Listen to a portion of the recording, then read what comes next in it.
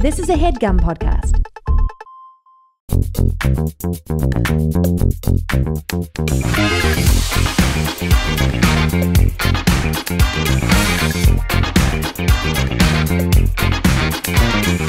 Hello and welcome to Perfect Person, the show where I'm perfect and you're, of course, a person. And what about me? That's a good point. I'm obviously sitting here with Courtney Parchman, average fashion blogger, perfect person of the week. And Courtney, I usually start with a perfect thing I've done. And I've been wiping my dashboard with a microfiber cloth. What with the what? With the mic. Sorry, I've been wiping my dashboard in my car with a microfiber cloth. Cloth. I always thought you were saying cloth. Have you seen the silly putty ones where you put it in and you pull it out of like the cup holder? cup holders? I have not. Okay. Is that sort of to get what, dirt and gunk and grime? Yeah. To get really Yeah. impressed with your microfiber cloth. However, could always improve. I could, and by the way, being perfect means you could always improve. Being perfect means that you know you're not quite there yet. You're not quite there yet, and you could always get a little bit better. Yeah. And that's what it's all about. My perfect thing I did this week. Oh yeah, well, I was about to ask you. I love that you teed up. I love that you sort of were gearing up to share it. I know you asked that just so that I would share mine. Well, yeah, I was about to ask you though. I didn't expect that it wasn't like a cute sheet. I wasn't sort of expecting like, okay, and Courtney. And my turn. And I actually did this thing this week. And actually, I've been perfect this week. Yeah, what makes you perfect to be on the show today to answer these people's questions? Obviously, they know you from your work as a social media icon and star, from being on Murderville, etc. Yes. But what makes you specifically a perfect person today on the show? Today I'm a perfect person because I know that these jeans don't fit me that well, and I hate how they fit me. I hate how I look in them. I think I look terrible in them. However, when I was getting dressed today, I was like, just wear them. Get over it and wear them. Yeah. And I'm actually a perfect person because I'm wearing these jeans. And by the way, I just have to say, when you pulled up, you got out of the car and I came over to greet you and you were putting your shoes on and you were struggling and you said, you're not supposed to see this part. Well, he was waiting for me like as I pulled up to the car, which is like such a personal violation. I was a pervert on the street. Yeah, I was like, what is he? I still need like 5 seconds. Honestly, can I be honest? I was around the bush. I was hiding around the bush so that you could have your time to get out of your car on your own time. And then I heard your door open and I was like, okay, she's done having her personal moment and she's ready to come out of the car and into this world. And that's when I sort of emerged around the bush. To say, hi, so good to see you. Yeah. And you were putting your shoes on. So I was putting my shoes on, and also there was a beautiful parking spot right in front of this studio. Yeah. So it was inevitable. Like we were staring at each other. You knew you could probably hear my car hitting all the bushes. As I did sort of see the squeak. Yeah, the squeak, the squelch of the bush. There's a tree that should be trimmed. I'm kidding. I would. That's a tree that needs to be trimmed. Let's face what's going on. The gardener should be coming I'm kidding. No, he has not been doing it. Oh, really? No, I don't live here. That's true. I just use the studio to make magic, to make art. I don't know how you're talking and hearing myself. Yeah. I know. It's just something I've done it so many. I've probably done it, I don't know, 1,000 times. That's like true, I've done it so many times because I was a podcast producer also. Yeah. So I was doing like all the recordings. So now I can't do it without. Oh, that's interesting. Let me try it. Hey.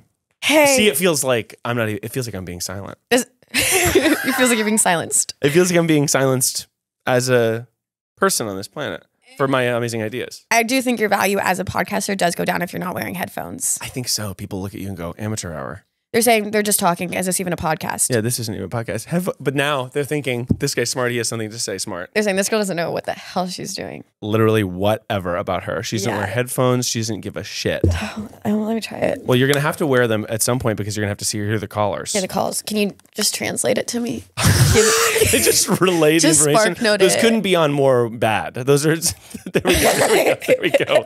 Now they're starting to go on. Do you wear headphones in real life, Courtney? No, I can't even wear AirPods because I lost them too many times. I wear the plug-in ones. Yeah, there we go. Honestly, can I just say? They look better with them on. You do look like a podcaster with them on. Have you ever thought about starting a podcast? You're sort of a fun, spunky internet personality.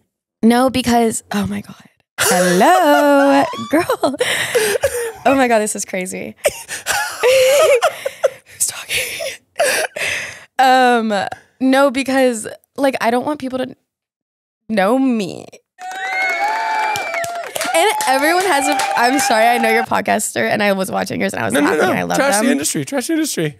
Everyone's talking and I'm like, I don't have anything of value to add to these conversations. Yeah. Courtney, as you're saying it, people are unlistening to the podcast. They're thinking, neither does this guy. He doesn't have anything fucking to say. Well, this is one of the reasons why we take calls. Because I also felt like, I was like, well, I don't know what I'm going to say every single week. Like, I feel like I will run out of stuff to say. Also, I'm on another podcast called the TryPod, where it's like a chat show that's all of us. I do an episode for Patreon. It's so much stuff that I'm talking about all the time. So I was like, well, if I can talk to people on the phone, then it'll feel fresh. That's so nice too. And you're hearing other people's situations and putting yourself in their shoes. That's great. I thought about if I was to do one, I would bring on like experts of like random, like someone that can read dog language. And I kind of want to start a podcast just so I can talk to someone. Speak to me more about language, about dog language. Are you familiar? I'm not. I'm certainly not. Like I want language, because dogs actually have a written language. Yes, and I do know there's someone out there that probably can like look at a dog and know what they're communicating. And I'm not talking about like a medium. Oh my God, have you seen that? By the way, I did take pre-workout. It's not what you think. Yeah, Courtney took pre-workout right before this. Do you feel jazzed up? I feel insane.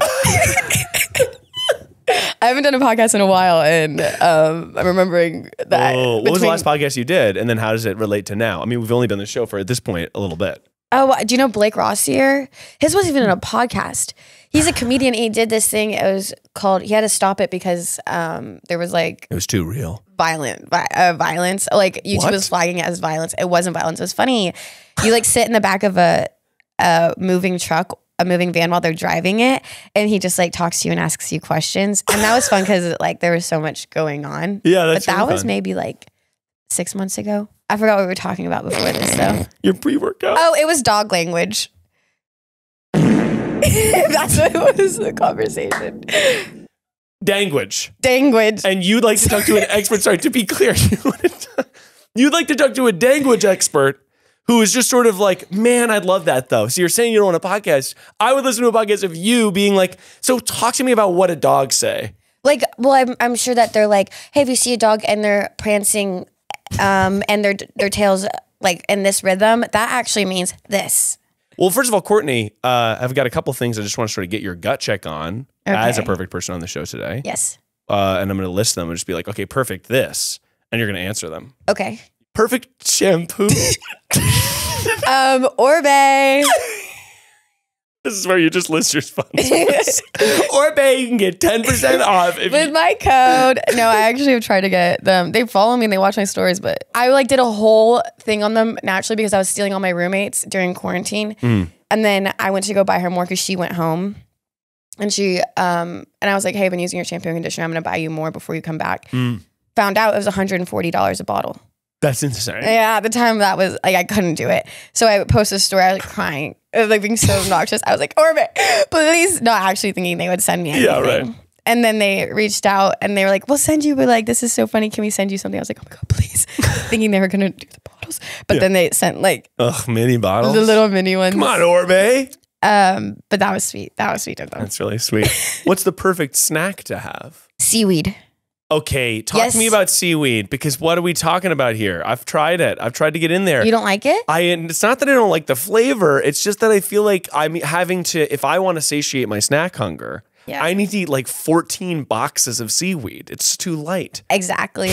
Yeah, there's definitely issues with it. I think the main issue with it is that it's so crumbly. It gets everywhere. It's kind of like those granola bars that get everywhere. But yeah, I don't know why I like it, because you put it in your mouth and then it starts to get soggy immediately, like almost like a Listerine strip on your tongue. It's like, yeah. There's so many different ways to eat it. I always was a one strip kind of girl, but then one time I was nannying these kids and they had seaweed things and they were eating it full stack at a time. Never even thought to do it as a tiramisu. Sandwich style? Tiramisu style? Layered. Wow. Yeah. There's many different flavors. Can you answer this too? What would you say? Well, seaweed honestly is not bad. Recently, I've been getting into the rice mochi nuggets from Trader Joe's. Yes. Those are really good. I don't like those because I can't stop. Yeah, no, I'll eat the whole bag. That's also my problem. Really like the texture of it. Yeah, the texture is really good. It's nice. Again, seaweed, I'm not opposed to. I just feel like I'm having to eat so much. I'm slicing open those little packages. And the packaging is horrible. That's terrible. Makes no sense. Big. I'm going to take out a full-page Facebook ad. Courtney Parchman on seaweed. The packaging is too big. Too big. And it's you doing this. It's you holding your Too hand. big. The thing with the rice mochi nuggets, you're not going to like them at first. I don't know if you had this experience with them. You have to kind of go over the hump.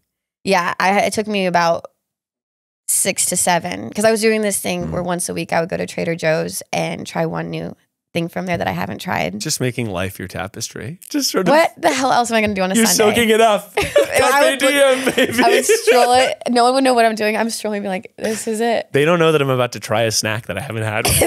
They don't know that this is the best day of my life. And so I had those, and since they were my one snack that I picked of the week, I had to keep eating it, and I ended up liking them, but I didn't at first. You had to go through. You just sort of push through where no one had gone before. Was yours an immediate? I had an immediate love for them, yes. I sort of. Hey, everyone has their own journey with them. I had an immediate, and I don't like the little ones. I like the big ones. They sell tiny ones for salads. I don't recommend those. I think they're too much like kernels of popcorn. Okay. Perfect first date to have. I like a little wine bar. By the way, I'm trying to get into wine. Yeah. I'm into natural wine right now, which is sort of only because I think it's cool to do and not because I like it more than other wine. Well, Courtney, the phones are ringing off the dang hook. And we've got to get to these callers here. But before we do, people need to know if they like the show, then they can rate or subscribe it on any podcast platform that they listen to so they don't miss an episode. And it's me in your inbox saying, hey, there's a new EP. And if you love this show and you can't get enough, then you can. Now you can actually by joining the Patreon and listening to the ad-free extended episodes of every single episode. That's right, baby. And then also bonus episodes on Friday where I call back people from the show to get their updates on how my advice changed their lives. Oh, that's awesome. Okay, I'm going to give you 2 options here. Option 1, it's a workplace dispute where she threw away someone's mug.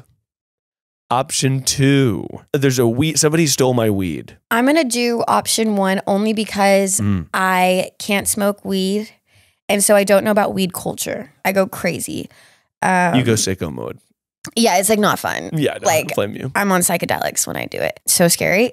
Yeah, so I like don't eat. I don't really know about it. You don't know about smoking doobies?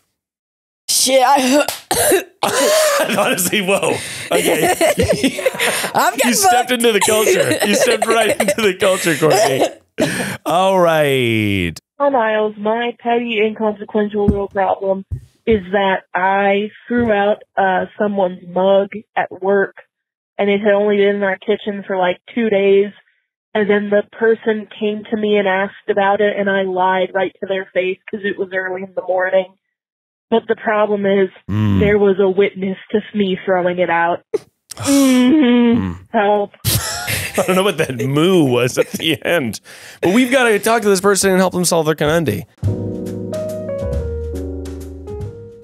Yogurt and granola, peanut butter and jam. These are iconic duos, but what about an iconic duo that's about you and growing your business? That's you and Shopify. Shopify is the global commerce platform that helps you sell at every stage of your business. From the launch your online shop stage to the first real life store stage, all the way to the did we just hit 1 million orders stage? Shopify's there to help you grow. Whether you're selling turtles or peanut butter and jelly sandwiches, Shopify helps you sell everywhere, from their all-in-one e-commerce platform to their in-person POS system. Wherever and whatever you're selling, Shopify's got you covered, even if it's turtles or PB&J sandwiches. Shopify helps you turn browsers into buyers with their internet's best converting checkout, up to 36% better compared to other leading commerce platforms. As an entrepreneur, I want to make sure that I'm setting myself up for success, even if it's a little bit of success right now as a small business, all the way up to when it's a mega success, when I'm basically one of the biggest companies in the entire world, selling turtles to every man, woman, and child on the planet. Shopify scales with you as you go, so you're prepared for little growth and you're prepared for big growth along the way. Plus, Shopify's extensive help resources are there to support your success every step of the way. Sign up for a $1 per month trial period at shopify.com/perfectperson, all lowercase. Go to shopify.com/perfectperson now to grow your business no matter what stage you're in. Shopify.com/perfectperson TryPod.com/perfectperson.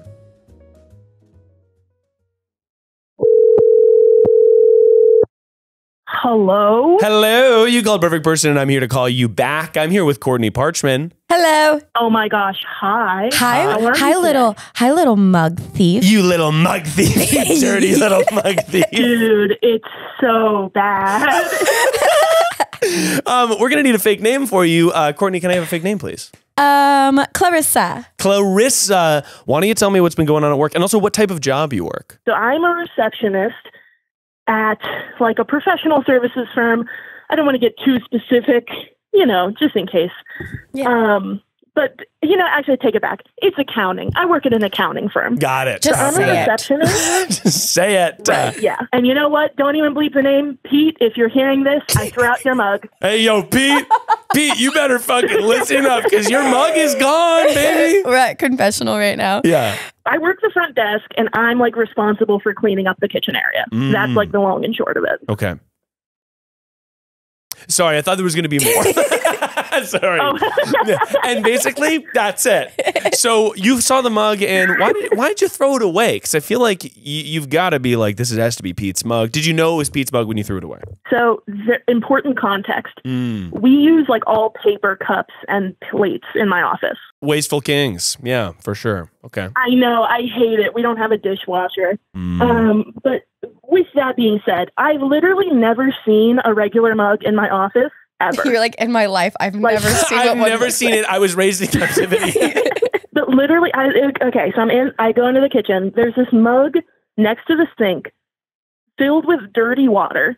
And here's the big thing that makes me think you know what, maybe I'm not the villain in this story. Okay. The mug had a dime-sized chip in the lip of it. And not on the bottom, in the lip of it where you're drinking from. Oh. So I'm like, dude. Okay. Weird. Yeah. Gross. Filled with dirty water. Whatever. Well, and to be clear, just to clarify, it was in the sink, right? So it being dirty water is sort of normal for it to have. On the counter next to the sink. Okay, I think we're splitting hairs. 2.5 inches away from the sink. 2.5 inches away from the sink. Within. We do have to address, I called it petty and insignificant in the voicemail. I know this. I'm loving this And so much. we are here for it, Clarissa. This is the office politics that you get into when you're bored. Yeah. Anyway, I leave it. It's there for days, whatever. In a few days, I come back. It's no longer there. I'm like, great, whatever. I go to restock plates in a cabinet, and now it's there. And I'm like, what the fuck is this doing here? All that's kept in this cabinet is the paper plates. You know what? The more I talk, the less this matters. No. This is getting more and more important. This is getting hot, and honestly, I'm getting more and more on your side, and I'm ready to burn your office down for all I care. Who's Pete? Who is Pete? We want Pete's head on a paper plate. Can you tell us about Pete? Is Pete a petty little bitch that's where'd my mug go? Are they just saying this to get under your skin and be like, I know this happened. Did you just do this? And I'm just asking because I know you did it. I'll backtrack a little bit. I end up throwing out the mug. There is a witness there. And I vocally say, this mug has been here for a week. I'm throwing it out. It has a chip. You I have a dialogue with her, and then I throw it out. You were on the PA system at that point saying, hey, I'm doing this because this. You weren't trying to hide it. You weren't trying to hide it at first, but you didn't know you did anything wrong. Exactly. A few days later, it's as soon as I get into work, 8:28 on the dot. That's not that early, but for me, I slept badly. I was like, damn. I'm so tired. And he comes up to my desk. He's like, hey, I like a mug. And have you seen it around? And I'm just going to say, he was being so nice about it. I'm the villain of the story. I think. No, I don't think I'm pretty sure I'm the villain in the story. I don't think you are. No. I'm a criminal. Yeah. A villain? No. That's right. You're a criminal, but you're not a villain. Okay. People get prosecuted for stuff in this country all the time that they don't deserve. This is perfect. Yeah, I'm serving 20 to life for stealing and throwing away a mug. But anyhow, I'm just immediately I lie. I'm just I saw it with some dirty water in it on the counter. I haven't seen it since then. I don't really know what, sometimes the cleaners take stuff. Yeah. Right. If you Sure. leave, like, I just wouldn't recommend leaving stuff on the counter at all. So you blamed the help? Sometimes the cleaners take stuff. That is fucking crazy. It's me. And This is White Lotus. It is all my fault. That's right. Yeah, and I'm just like, yeah, no, whatever. Have a dialogue with him. The kind of problem is the person who saw me is an admin in his department. Oh. So I have, and she's like pretty no bullshit. There is a very good chance he came up fully knowing I threw out the mug. That's my gut feeling. Yeah, my gut feeling is that he knows that you did it, and he's trying to force a confession. But if you know anything about the law, you can't force a confession. I didn't know that. I don't know. Law and order. But I will also say, was this a mug that he brought from home, or is this a mug that's like it was at the office and he used it so much that he's like, that's my mug? It's a mug that he brought from home. Again, the big thing in it is the chip on the lip of the mug. That's the only like piece of evidence for the prosecution, or maybe if I'm the defendant. Yeah. But okay. I really just think the chip in the lip of the mug. Chip in the lip of the mug. The chip in the lip of the mug. I'm starring in Hamilton with this. Yeah, it's Hamilton style. But what is on the mug? What is the design of the mug? It was like a 5K. It was like a 5K thing, like 5K from 2019, blur, whatever. Was it a fundraiser? Was it to raise money for something? It was specific? to raise money for a fundraiser for his grandma who died, and you threw it away. Do you have any recollection of maybe what the 5K was for? I think this might be really relevant. It was for him doing something. I think it was just like a very generic one in our city. Okay. That's good. This sounds solvable. Do you know anything about Pete's personality? Any fun hobbies or like interests? I'm here. You know what? I'm just going to lay it out there. I think he's a bit of a go-getter. I think he sucks up to the partners more than I think he should. The truth comes out. Maybe do I think that like he was bringing in the mug for attention? Do I think that? Maybe a little bit. A little. He's saying, look at this 5K I did. Yeah, look at this 5K I did. And everyone else is drinking out of fucking paper cups. And here I ran a 5K. I think he wanted to walk around the office with a mug and be like, oh my gosh, nobody walks around the office with a mug. Also, there's a chip in the lip. So I don't know really what point he was trying to get across, but it wasn't working. If anything, he made himself look like an idiot and then left it outside. What if I was thinking more personality, like any hobbies, because what if you got him a mug that, is, let's say he likes Law and Order. You get him a Law and Order mug. Right. And you put a note in it and you say, Pete, I did it. Yeah, I did it. I fucked up and I was put under pressure and I lied. You're confessing? I say wow. But then he gets a mug that's like personalized and you guys can laugh about it and be like, ha, ha, ha.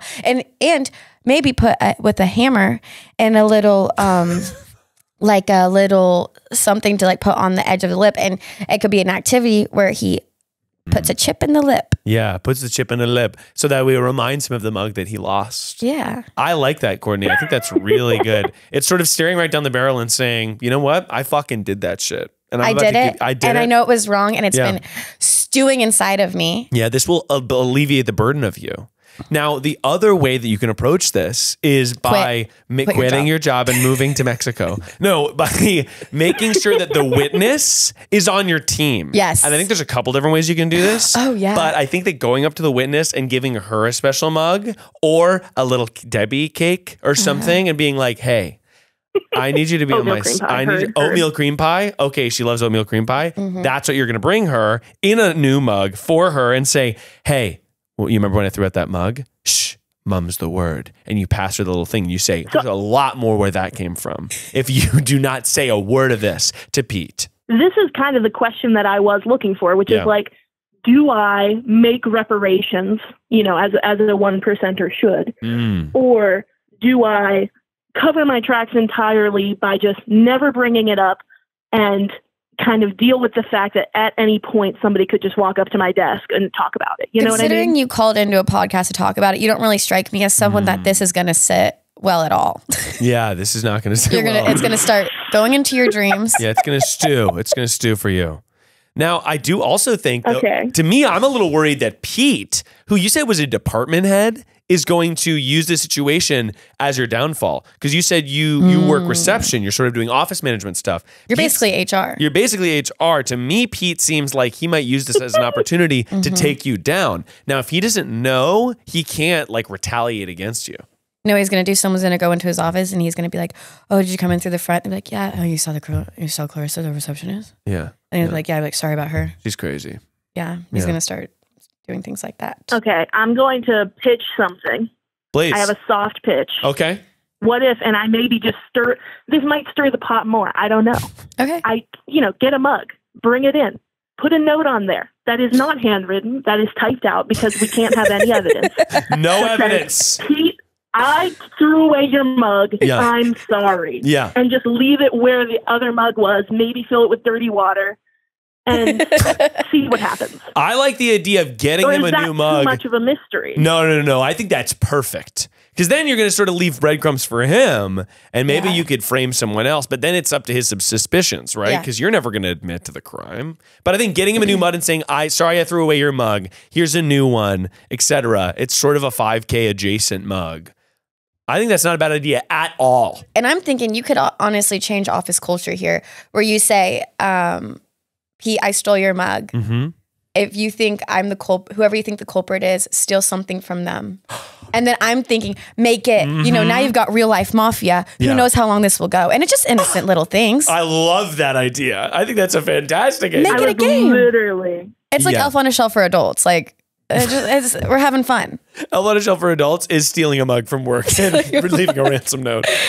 Yeah, I think that's award-winning advice from Courtney, and I think you're going to have to give us an update for how he sort of takes this news, for how the sort of mystery expands. But how are you feeling before we let you go? I mean, honestly, I feel great. Never did I expect a call back for my stolen dirty water mug. So, I'm pretty happy for this, pretty grateful. Courtney, Miles, thank you very much. Love the pod, and I'll leave you with this.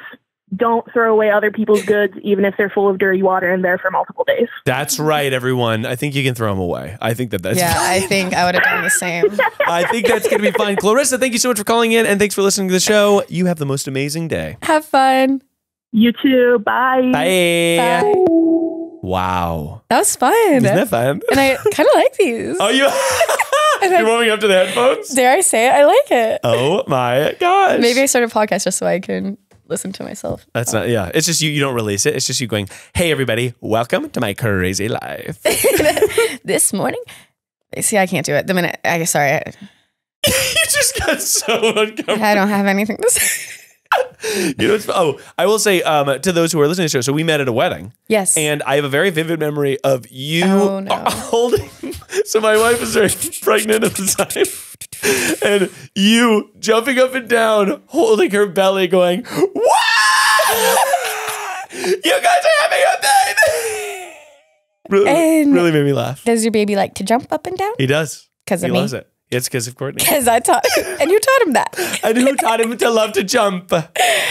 I love weddings. I love babies. I love a wedding. It's the most fun thing. I mean, imagine seeing someone pregnant at I love babies. I love love.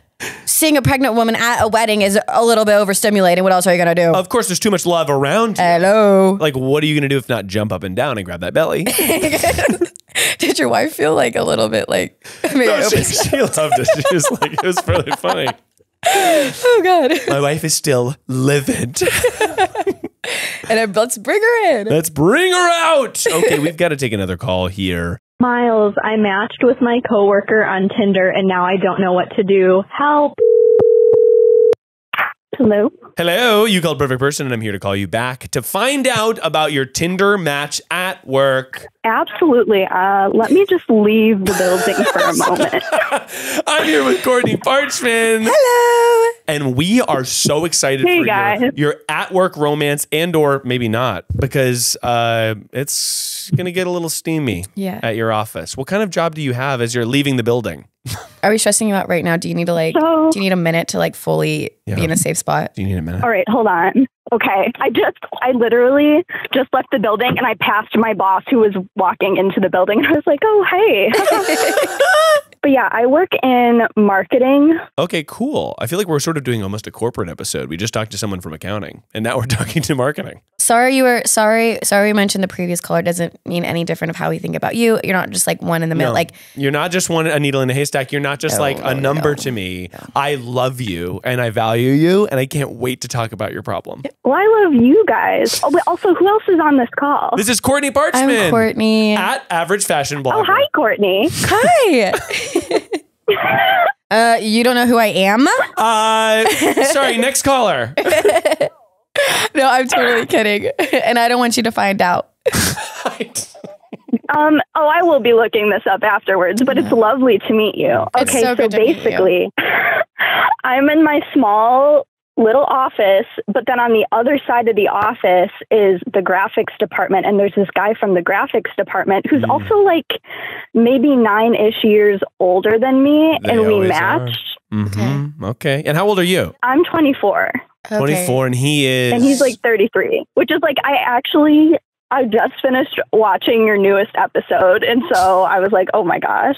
Oh, yes. There was a girl who called in, and she was 23, and she was like, I'm looking for somebody under 30. It was like a dating episode, and all of the boys on the thing were over 30. They were like, oh, right. Well, no problem. Okay. I'm like, that's not me, but I respect that. No, sure. Yeah. So you're 24, and... did you have a crush on, because I feel like this happens when you're a single person, you like see your friends and you're like, oh, well, I guess maybe like some people write swipe because they're like, oh, well, if we match as friends, that's kind of funny. Did you have a crush on this person before you matched? A little bit. Like I noticed him around the office and he had like a really sweet smile, but I'm also like, I'm like just dating, I'm on the dating apps. I'm just like trying to see what's out there. Mm-hmm. And I'm also like, this is like my first big boy job out of college. And so it's like, I don't want it to get too messy, but I know he wants me to stop by his desk and talk to him. And like, he does seem really sweet, but I'm just like, I don't know what to do. Well, I find that specifically with like at work romances, a couple things have to be true in order for them to be able to get off the ground at all. Number one, they can't be like someone you have to see every single day. Is this person like, because you know what I mean? Like if this is someone that sits next to you. I don't see him every day. So you could avoid him yes, exactly. It went astray. Mm-hmm. The other thing is it can't be too spicy and too sort of filled with lust, because then it ends badly and it's sort of like you have to see this person around that really wronged you. You know what I mean? You can kind of tell when someone's just like a That's true. Do you think that this person who we have to give a fake name to, this guy and our caller, Courtney, could you give me 2 names, please? Leandra for you. Okay, Leandra for you. Leandro. And Leandro. Well, so Leandro, do you think that he would be a volatile lover? Listen, so I have some intel because I was looking at his social media. Yeah. Okay. And on his Instagram, it's like I can see the accounts he follows, and he follows some like sort of spicy type accounts. And so I'm like, How many? What type of spicy? Like a lot, but also there's a lot of variety, right? In like the types of women. I guess that's good. But... What types? Like, are they spicy? Like, are they porn stars or sex workers, or are they just sort of like attractive? People? Yes. Okay. Yeah, I feel like a bunch. Like, yeah. How do you feel about that? I sort of feel like that's weird, but I don't know. Weird. I'm also married.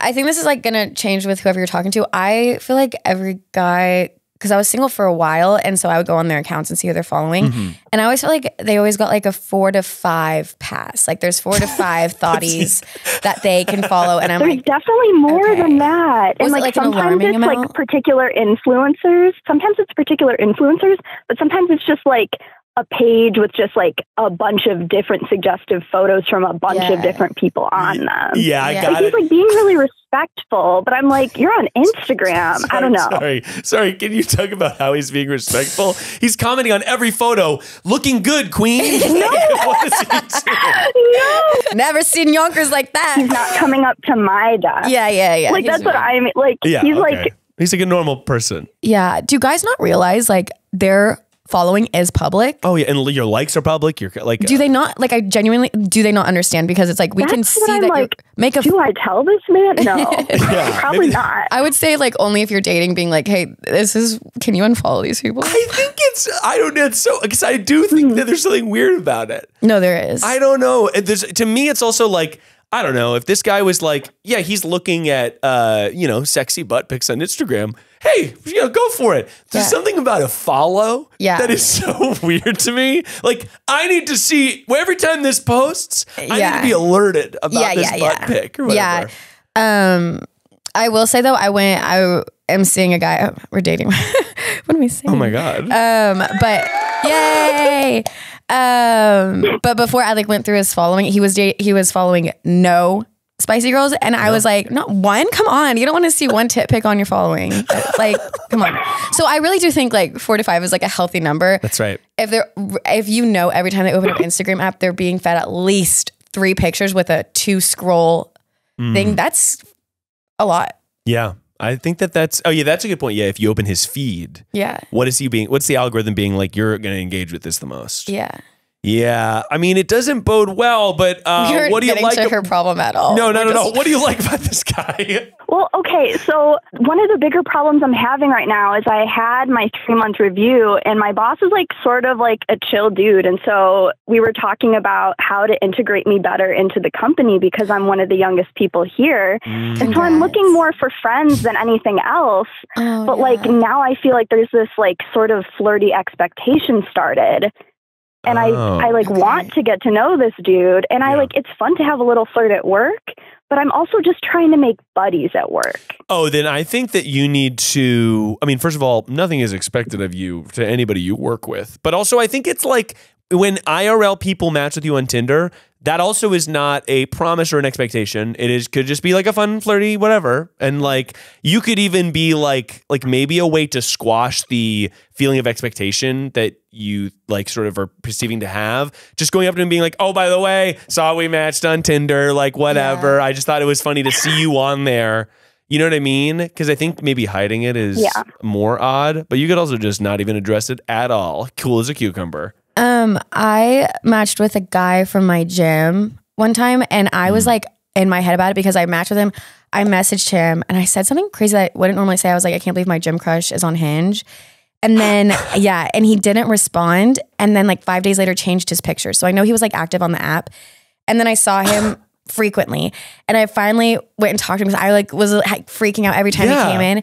And I like just was like laughing. He was like, oh my God. He was like, it's not like, I just like think you're cute, but like, it's not. And I was like, okay. And then like now every time I see him, we like have real banter. Like we talk and we're friends, but there is no like date. No, there's nothing there. So I do think to relieve some pressure, maybe on his end, he's not like building it in his head to be like, oh, I matched with her on this. That means like it's a hook, like. Yeah, right. Well, first of all, what did you say to the person at the gym that made them go, well, I think you're cute, but I'm not trying to. I can't remember. I was like, I saw him and every time I would see him, I would like start laughing because I like was so nervous. And then I like couldn't get anything out. And then he was kind of like calling, he was like, you're fine. Like, I just think you're cute. Like, it's not like we're going to do anything. And I was like, okay. Or not, I think it was like, nothing's coming, like, you're fine. Yeah, right. I was like, on the show. Okay. Yeah. But maybe it's hard to know what the expectation is. Yeah. And also like an at-work flirt is like super fun. Like that's fun to have in your sort of back pocket. But I get what you mean where you're not trying to like have your at-work flirt, have him be like, well, so we should get drinks after. Like you want it to just sort of be a fun, carefree thing that you are maybe able to flirt at work, but it doesn't have to like have an expectation. Yeah. Yes. Does your company have like, do y'all ever do parties for like holidays or like a summer thing where you guys all get together and hang out? Okay, yes. And we have this thing every month, and it's called Cake Day, and we collectively celebrate everyone's birthday once a month. That's cute. Man, and so we all get together in the... it's actually really chill, but the boss will like announce all the names, and then we all clap, and then we eat cake. Do you have a drink or two when you're doing it? Do you drink? No, this is like in the morning at like 9 a.m. So we're having like cheese and crackers and cake. Oh yeah, have you not met at all? Oh, yeah. Like, I stopped by his desk yesterday and we chatted, and I thought it went okay. It's just hard to... I'm just nervous. I'm just like... Yeah. I feel like a baby in the corporate world, and I'm still trying to figure out social dynamics. So it's like funky, and he mentioned us going out for lunch, and I was just like, maybe. All the dating app match meant was that, like, you're acknowledging, like, hey, I see you, you see me. Yeah. Go into the lunch, and you can totally be like, it's just like a first date. Like, you go into it being like, if anything, I'm going to go into this and just learn about this person. We'll be friends. Mm-hmm. If something more develops, like, that is so separate than like what this lunch is. I wouldn't like go into this lunch like, oh, what does this mean? What does this mean? Be like, I'm going to this lunch to meet a friend. If we end up creating deeper feelings, that'll happen on its own. But like, there's no pressure to make it happen at all. Completely. I also think that like, if you're dealing with smart, stable people, then the first step to being in, like, if there was to be something romantic, you have to get through the friendship first date part, and then it could just end there and you guys are just friends at work. That is really good advice. You guys are the perfect people. Thank You're you. kidding. Thank you so much. Oh my God, I was actually so nervous. I feel like this is like a real life thing. We hold your fate in our hands. Like, what if we got you fired? Honestly, typically my advice is don't date anyone from work because it's just so complicated. That being said, I think that people are at work so much, it's common for people to meet their partners at work. Yeah. But you just have to know it is a surely stable thing before you were ever to pursue something like that. Like, you have to become friends with this person, like develop a dynamic and a banter. And then if you think it's going to become romantic, you're sort of making a more calculated decision instead of just jumping into someone and being like, yeah, whatever. Like, and then it ends so bad and work sucks now.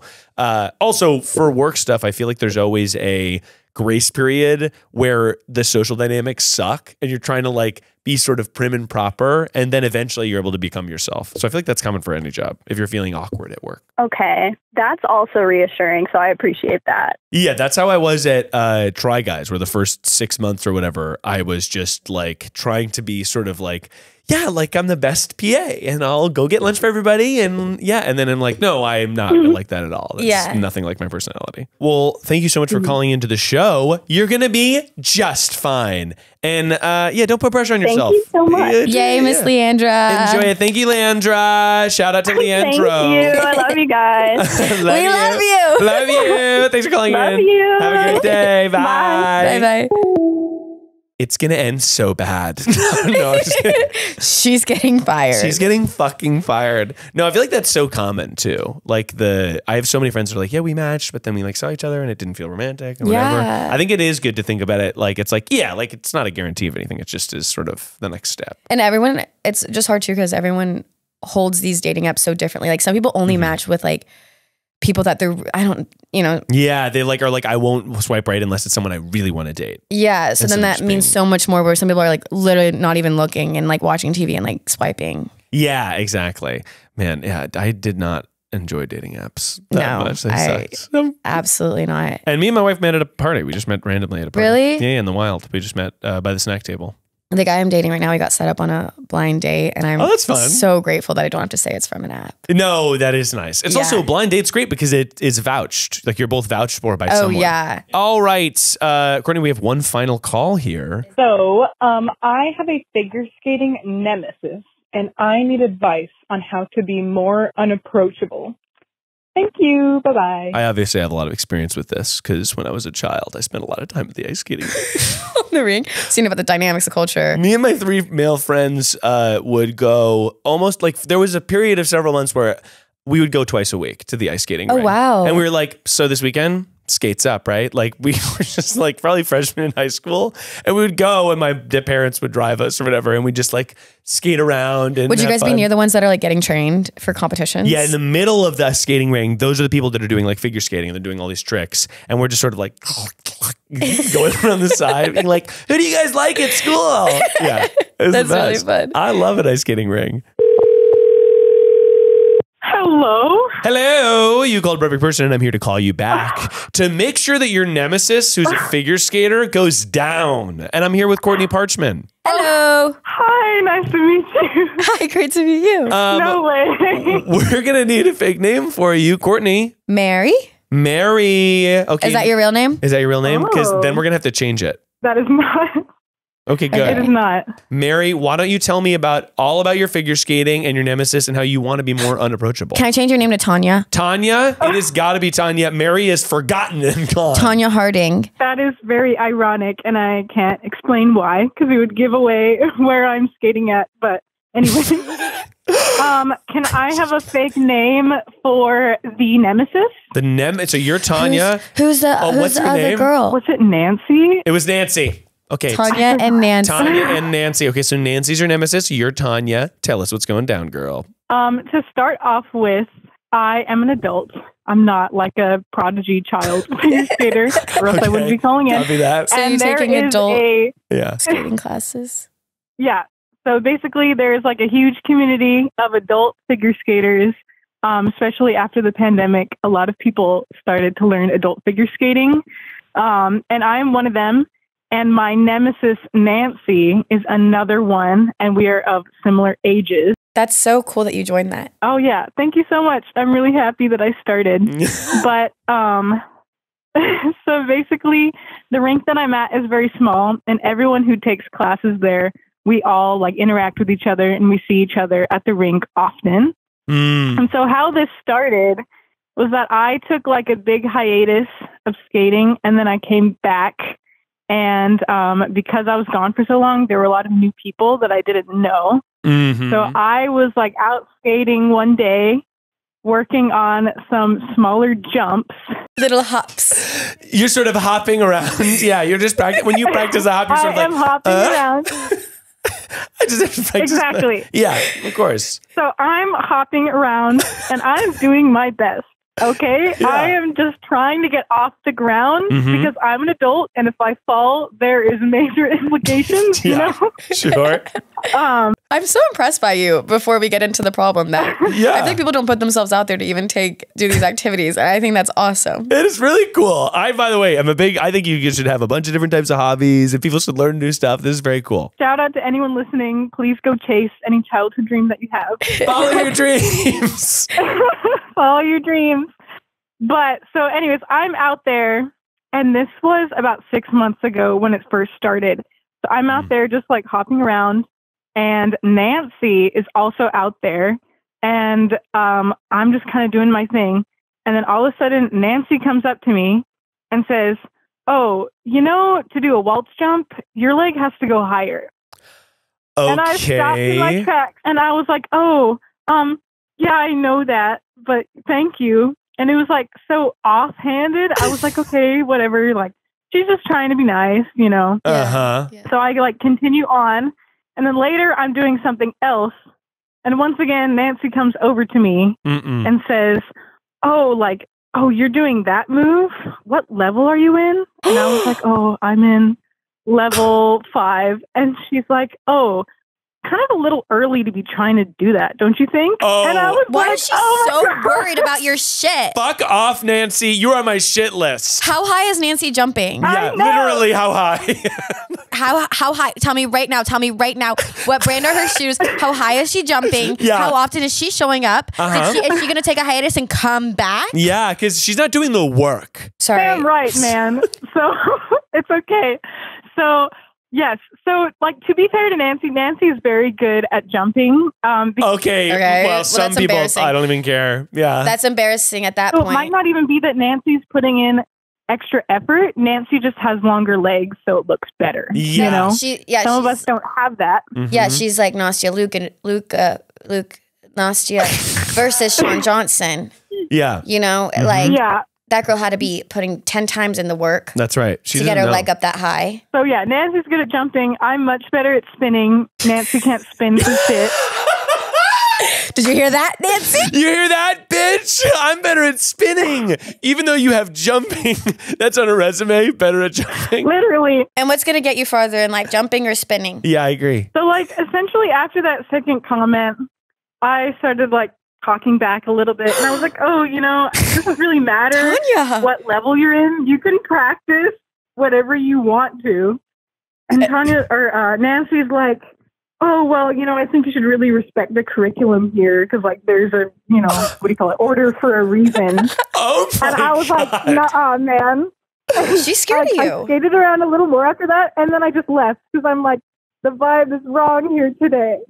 Yeah, that's terrible. So it sounds like she's threatened by you. Yeah. And also, how old are you and how old do you think that Nancy is? Gosh, so I'm 24. Okay. And Nancy's definitely younger than 30, but older than 22. Oh, so she's like around the same age as you. Yeah. And also around the same level because I go to the classes and like she's in a similar level. And the thing about Nancy is she's a hypocrite because she practices stuff outside of her level all the time. Oh, Nancy is fucking, wow. That is so, to be hypocritical on the ice like that. And so she's mad because you're practicing. She said to respect the curriculum. What is she even? This is crazy. This is crazy. Nancy's a crazy person. Well, I think like just off the bat, obviously you're a happier person. You would never be going around critiquing. You would say, hey, that's a really good jump. Yeah. Hey, supportive. If anything, you would say like, I noticed that like when I do this, my jumps are higher. And then like maybe guide them. You would never say, oh, your spins are shit. Yeah, you would never say, oh, you're practicing that? You shouldn't be. That's so rude. Yeah. So how did this interaction end? She's sort of like noting you, and then she says we should respect the curriculum, and then she just skates away? So, the interaction ended at a normal spot, and so we both skate away. And then after that, I just kind of decided to leave. Yeah. Because I'm also like self-conscious, and if I know that someone's watching me, I like can't skate for shit, you know? Do you guys have there's like pressure? Do you have mutual is there mutual friends? Is there more of an exterior thing that could be coming into why she's so mean? Yeah, maybe bully? is she being like a bully? Like, do you know anything about her backstory? Does she have a tragic home life? I believe that there is probably some of that, and I don't want to say why because it could give away in case that understandable she listens. But if she did listen, she would definitely know this is her. But well, she should know that what she's doing is insane. Yeah, I mean, I think you probably like, to me, you need to sort of check her in a way where it's going to stop her from being mean to you, but also in a way where you're not going to have to be worried about confronting this person every time you skate. You know what I mean? Like, you almost just want to be like, if I wanted, like, almost like a fun little like thing you could say. Because you go, oh, if I wanted your feedback, I'd ask for it. Oh. And then you sort of oh, that is great. And then you spin away because that's something she can't do as good as you. Exactly. Or you could say, Nancy, you're so good. I hope I can be like you one day. And then scuff. What the hell are you going to say to that? Yeah. What is she going to be like? Well, you suck. Like, she's probably not going to be that. But make sure you say it in like a condescending way where like clearly you don't mean it. Like, Nancy, oh my God, you're so good. I just hope I can be like you one day. And then watch her jump up and be like, God, those jumps. Yeah. Oh, man. What a jump. You know what I mean? Like, some stuff like that. Oh, I just hope I can be level 6 like you one day. Oh, I hope. Oh. Ski off. Yeah, get on your knees. Oh, I'm praying to really be like you one day. And then Nancy's like, what is she going to say to that? You could also try crying. That also would help. Oh, yeah. I think that she would feel, no. Yeah. If you weep on the ice, your tears freezing underneath you, then I think that she probably wouldn't be anymore. Come in like a legit skating outfit. By the way, full out skating outfit, and like turn on your music on a beat pill that you have strapped to your back and do your full routine. What is she gonna say to that? She's like, to show your brilliance on the ice, like she's gonna be intimidated by that. Yeah. Yeah. So like my original question was how to be less approachable also. Sorry. Because I think that I just look like someone who's so approachable that it invites comments. Yeah. So how can I look mean? Or like, should I wear a t-shirt that says I'm not here to make friends? Honestly, that is funny. That is really funny. I think also like like, to me, if Nancy said something to you and you totally like did not respond or look at her, that would probably make her feel pretty small. I just want to be that dog on the ice. You also just like don't want to look like you're pissed because you don't want to be like uninviting for other people. Yeah, like kind skaters might be like, oh my God, that was so cool. Like you want to be, having fun with those people. Is there anyone else that you can potentially create a friendship with in the group? Because I'm intimidated when people like have friends around them. Yeah, groups are scary. She wouldn't say, if you had a friend next to you, she wouldn't say anything mean to you. No. My friend is a very good skater, and so I've tried like having my friend on the ice and then I pretend like I'm coaching my friend, which makes me look really good. Wait, I'm obsessed with this. This is so fun. That's so Are fun. you by any chance in the City of Angels? Because I want to join. No, but there's definitely a lot of skating there. I know that I've heard there's a place in Burbank that you can go ice skating. My goodness. But I Okay, think that having a friend, I think in terms of being more unapproachable, like I think that it's just really about how you respond to the comments. Like you being like, oh, like this, like you're sort of almost feeding into her game. Her being like, oh, well, like this is the level or whatever. And you responding genuinely being like, well, I want to be able to practice what I want. That's almost giving her too much. Yeah. You know, it's giving her too much power over you that she could like elicit this upset response from you. So I think kind of what you got to do is next time she gives you like a annoying note, just be like, yeah, I don't need your feedback. Or like, yeah, okay, Nancy. Yeah, thanks, Nancy. And roll your eyes, all rude. Oh, that's great. Yeah. Also, I got fake eyelashes and a spray tan, and then people think I'm a bitch now. Is that true? Yeah. Have you noticed that from people? They think you're rude now? Yes, because I get like nervous. And so like sometimes in social settings, I'll get like quiet. And in the past, people be like, oh, I didn't like, because I'm like kind of loud online. And people are like, oh, I didn't realize you were so shy and stuff. And it's always been shy. Lately, people are throwing the B word around, thinking I'm a bitch. People said that about you? No. Did you hear about them saying that, or did they say it to you? Through the grapevine. That's fucked people up. People are saying, oh, this person doesn't think you're very nice because like, and then they'll say the instance, and I'm like, that's insane. Like I was nervous, so I just like wasn't talking that much. Yeah. But I guess like my face reads, so maybe try getting a pair of fake eyelashes and spray tan. Yeah, I'm just a pair of fake eyelashes away from solving all of my problems. From looking like a bitch. Yeah, honestly, fake eyelashes and a spray tan is going to be our final diagnosis for you. That is going to be what we're prescribing. So if anyone sees you again, tell them that they can't spin for shit. Yeah. You can't spin for shit.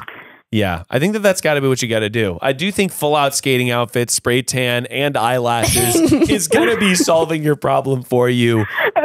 Tanya, thank you so much for calling in. All right. Tanya, we love you. I really do think you're so awesome for joining this community of skaters. It is That's so fun. Oh, I'm so happy to talk to you guys. Miles, I love your podcast. You give big brother energy. That's very sweet of you. Thank you for listening to the show. Awesome. You guys have a great day. Bye, Tanya. Take it easy. Bye-bye, Tanya. Wow. Yeah. That was incredible. It really painted a world for me. Yeah. I mean, on top of I lost 90 pounds, but I can't tell someone, I don't know what she looks like. Right, sure. It would be worse if I did know what she looks like. And then I'm like, and like also, you need to lose people think you're a bitch if you're skinny. Yeah. Wow. That's so funny. Well, we have one final segment, and it's a segment we like to call Get Real. Oh, God. This is a segment where we force a genuine moment in an effort to learn more about each other and ourselves. Oh my God. Thank you for being here, Courtney. Thank you for having me. People call you Corny, right? Corny. Is that a typical nickname? Does anyone call you Courtney? Yeah. I have some random friends. Then typically when I'm romantic with someone, they'll call me Courtney. By your official name. Corny doesn't hit as hard in that setting. Romantically. Yeah. Yeah. Come here, Corny. Yeah. Corn dog. Yeah. I love corn dog as a romantic pet name. Now, you're obviously very funny online, and I was wondering, with this type of career, it's very weird. We were kind of talking about the highs and lows and like the weird waves and stuff like that. How do you, and something I struggle with all the time is like staying motivated week to week and not letting the numbers dictate my mood or how I'm feeling about my own stuff that I'm making. How do you fare with that kind of stuff? And is it really hard in an industry where it's like almost relying on you to just be charming and relaxed? How do you force that in times when you're not feeling like that? That's a good question. And I think that's almost maybe one of the biggest questions we have in this industry. How do you keep going? Yeah, how do you keep going? How do you depend on who you are as a person when that fluctuates, maybe you're sad for some time. Sure. How do you get online and say, I'm going to make something or... Silly and goofy. Yeah. So I've been online for about 9 years. Sure. Been online. And I've resorted to looking into school, looking into other options. realizing I don't know if this is for me. Because how hard can you push? How much can you depend on who you are? You could become an electrician. I don't know. I thought about opening a bakery. First of all, that sounds great. It sounds really, bakery really fun. sounds really good. It's not out of... It's my dream to open a coffee shop, genuinely. Yeah. The problem is with opening a coffee shop, it's just like not that profitable. So you kind of need to have money to have it. Yeah, right, exactly. Genuinely. Yeah, please. I don't want to stay on social media. I find it really hard. I think it's like... It's so hard. And by the way, to clarify, because obviously we're lucky. Oh my God, that sounds so, no. Sounds so bad. Well, that sounds so bad. I'll stop you right there because I know that we probably feel the same exact way. It is hard only in that it is emotionally taxing to release stuff and hope that people like you. It is obviously we're very lucky to have this job. Oh my God. Caveat. Don't you dare clip that. The hard part about it is just unlike the other hard part jobs. was that I wanted to kill myself for a year and kept having to make comedy. Exactly. And on top of that, and right. And then like while I'm at it, people being like, you're not funny anymore. And then also like taking a hit in every category possible. Completely. While I'm still trying to like literally like not want to die. Yes. So no, completely. Oh God, I don't like any of this because it just sounds like a sob story. It's not. Well, obviously, I wonder why it sounds like a sob story. I'm playing the most ridiculous music possible. No, I think that it is unlike other stuff. It relies on like the thing that you grew people to like about you is like, oh, I'm charmy. I'm charmy. I'm charming and fun and like carefree and whatever. And then the second you don't feel that stuff, you have to force yourself to get back into the brand that, you know, even got you in the first place. For me, the way I get out of it is like, I don't know. I just like don't really care for the numbers and like you kind of can't. It's you really can't. I'm just like, do I think this is funny? Do I stand by this? I think the funniest people are like the people that have like 12,000 followers and like they're super super small. They haven't blown up yet, and they're just like making stuff that they think is good, and you can tell they're just doing it with like no expectation from anything. And then I also, after that really hard year, I was like, you can quit. Like if you want to go back to school, you can do it. And then I gave myself like 4 months of just being like, none of this is mandatory. And you're huge on TikTok, but I would imagine that relying on specifically TikTok is so volatile and up and down. I don't even really like post. Yeah. I just like, totally. I'm tapped out. That's my advice. I don't know. I'm tapped out. I'm trying to figure it out too. Yeah, I don't blame you. It's a hard thing. And also it's like, like you can have a big following, post one that gets, several million views, post another one and it gets 10,000 views, and you're like, what is happening? Like, how can I, possibly try to stabilize myself when it's all so unpredictable? Well, also, I started when I was 20, and like my whole brand was being like a piece of shit. Like I was like, had none of my life together, and that was genuine. And I like would make jokes and lied about it, but now I'm 28 and like, I'm just different. Like I like having my shit together, and it still isn't like by any means, but also like it's just not like funny to me anymore to keep dogging on that. And I just like grew up, and so totally. And you're not of value, or not of value, but like my humor is just different than when I was 20. Completely. So now I am like doing more scripted stuff, and I'm writing a show. And that's what really, it's like the same character that people like followed me for a couple years ago. No, I think that's something exciting. It's also like you have to find the next iteration of what you're doing that doesn't make you feel like you're still doing it from when you were 20. Like you're evolving, and my audience has evolved too. Like they're 8 years older as well. They're 8 years older too. They're not going to think this shit that I was doing at 20 probably is funny now. Yeah, completely. But I think getting more into scripted and writing, and then I booked a show, which was cool. And then, let's go. And so hopefully getting to do more traditional media. Another part of it that's really embarrassing part of it is that it gives you a lot of time to think about everything, but also like, why don't these people like me? Do these people like me in your personal and online life? Completely. Which it's like, in my opinion, it's embarrassing. It's like, get busy and fill your days with stuff that's thinking about anything but yourself, girl. Yeah. And like the minute I did that, I was like, oh my God, I was literally just stuck in a tunnel of like, completely. Which I think social media can do, because it's literally all about yourself. Especially like there is a weird thing I find where it's like, oh, this person follows me, or like I don't know, there's a want to be in the cool crowd of various social media people. Yeah. Or like with this podcast, sometimes like it's like, oh, like I want to, like, I don't know. I'm sure it exists for people that are below you in the social media journey and above you. Like it never kind of goes away. It's just the feeling of wanting to feel popular or wanting to feel like everyone likes you. I think that never really goes away. And just trying to find it, like stay busy with other stuff. Trying to think about yourself is probably the solution. Yeah. All of it's just such a bizarre, and I'm like, for what? Literally for what? Like, this is all, it's so stupid. Well, no, that's how I feel too, where it's also silly. Like, how could anyone have an ego about this kind of thing? We make dumb videos online. Yeah. It's totally, I hope in a year I can be like, I love it. Such a great outlook, great like way to get out these things. But in this moment, I'm like frustrated with it. No, I don't blame you. Okay. Yeah, that's okay. I'm spiraling ever since the pre-workout. You have to do stand-up. I can't. You'd be so good. I can't. My brain convinces me every time I can't do stand-up because if I stand in front of a crowd, my brain goes, "Don't call everyone a fat fucking pig." And I'm like, well, that's crazy. I was never going to do that. But now that there's pressure on me, I swear to God, it's going to slip out of my lips. What if I say that? What if I say fat fucking pig? What if I call everyone a fat fucking pig? The clip will go viral and your career will skyrocket. I don't know what's going to come out of my mouth. Yeah, I guess you don't. But hey, maybe that's why people come to your shows. Because it's like, who knows what's even going to happen. I'm just as surprised when it comes out too. I can't believe I just said all of that. Courtney, thank you so much for being on the show. Thanks for having me. I really had so much fun. Oh, really? Thank you. Maybe I'll do more podcasts. Oh, you should. At Average Fashion Blogger, people can follow you for your very funny videos. If you're out there and you have a problem and you're not sure quite how to solve it, just remember that no matter where you are or who you are, perfection is only a call away.